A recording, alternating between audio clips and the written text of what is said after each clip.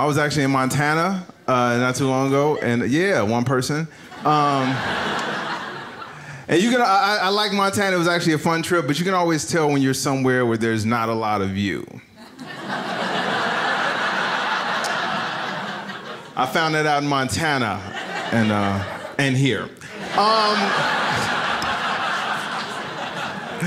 You know, I can tell. You know, you can tell the stare.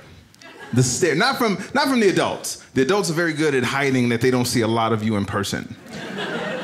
It's from the kids. The stare from the kids is always the same. It's like,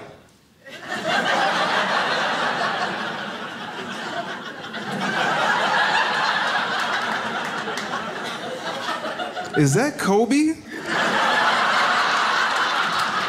They don't know. They just want an autograph. That's all. Bless their heart. Bless their heart. I knew it when I was getting on the plane. I'm walking down the aisle of the plane, and people were looking at me like, "Wow, he doesn't look like maintenance." Exactly. Like, I don't know how to fix planes at all. So I'm sitting in the back of the plane. I'm like, Ty, relax, man. It's 2019, man. People go everywhere all the time, bro. Relax, right?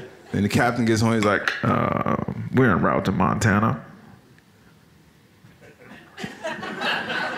We going to Montana."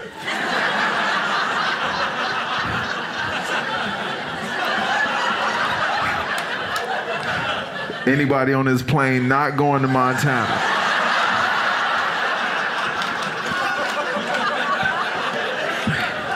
Please exit now, sir. I think I'm that sir he talking about. But like I said, I had a great time in Montana. It was awesome. When I got there, landed in the airport, they had this huge stuffed grizzly bear. Huge, right? And I'm trying to take pictures. But right next to the stuffed bear is this old rustic dude, right? And I say rustic, not because he was old, but you ever seen somebody that looks rugged? You know what I'm saying? Like cowboy rugged. You know what I'm saying? Like they know how to make cigarettes out of tree bark. Like that type of dude, right? So he saw me taking pictures of the stuffed bear, and he's like, "Hey." I'm paraphrasing. You want to know the trick to outsmarting one of those things? And I'm like, I'm never going to put myself in a situation where I have to outsmart. Like, I stay on concrete. I don't frolic. I'm not a wilderness person, bro. I stay with buildings and walls and stuff. He said, "Well, what you gotta do is you gotta act big." Yeah, I'm sure y'all heard that before, right? They say you gotta act big. They said, what is the worst thing you could do in a bear attack? Right? Shh, I'm testing that theory.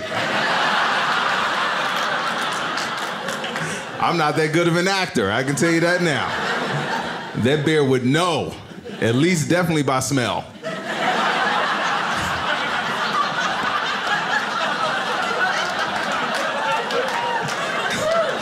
That bear would be like, "You scared as hell, ain't you?" I know, I could tell. I could tell. Hey, did you know Dry Bar Comedy has their own app? Download it right now to watch, save, and share clips, and you can watch my entire special, all 2 minutes and 30 seconds. I'm just kidding, it's actually longer than that, it's about 5. No, it's longer, you know what I'm doing. Get it, download the app, and you can watch, share, and all these clips, send it to your friends, your friends' friends, your parents and their friends, and you get the point.